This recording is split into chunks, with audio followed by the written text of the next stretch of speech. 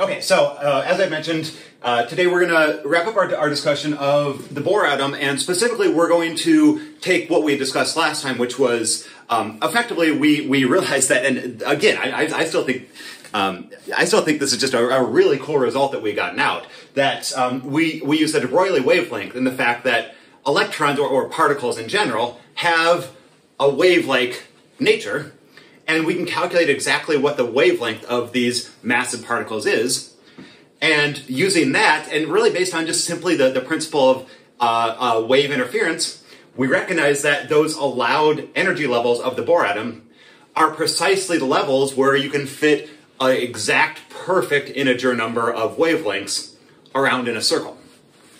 Now, the one thing that I didn't quite give a big enough disclaimer. The Bohr model of the atom is fundamentally wrong, so don't think of it too literally.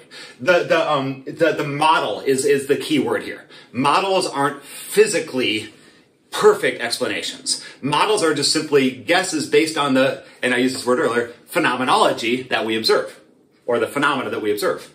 So Bohr built up his model based on I had mentioned his premise was that if angular momentum is quantized, then naturally those orbitals are precisely the same as the orbitals where you have that precise number of de Broglie wavelengths.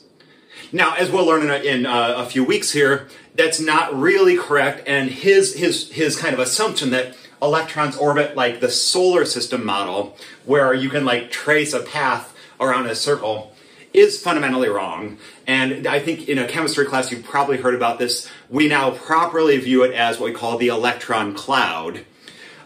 We'll get to that later, but just understand though that the model that he set forth accurately describes how it works, even though the physical mechanism by which it works, we do now believe to be slightly more complicated than that. So anyway, based on the work that we had built up last time, we're now finally ready to actually calculate what the expected radius of the Bohr atom is and what the energy levels of the Bohr atom are. And this is kind of cool because we've used some crazy, unreasonable assumptions that don't follow from classical physics.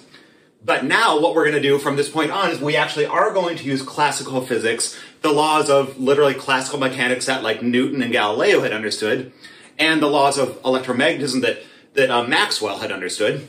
And so we're going to apply those classical results to a fundamentally quantum system, and that's where we get out this, ultimately the fullest description of the Bohr atom that we can really develop here.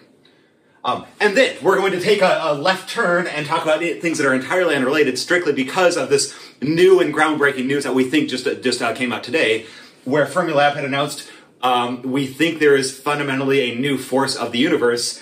And so I think really to kind of give a full appreciation of it, I want to go through and describe what we call the standard model of particle physics, where we basically have put all of the particles that we observed up until today into a really nice framework, and you'll see kind of there's more things than you probably know of at this point. So for example, muons and tauons. So we'll kind of describe the different families and the different generations of particles, and there's a really nice chart that you can actually like put together at the end about how all of the standard model works. And then we're going to scratch the whole damn thing off because we think there is something new and revolutionarily wrong about this now, which is, again, I'm really excited to have found out about this myself today. So that's where we're at, and let's go ahead and begin with the Bohr atom.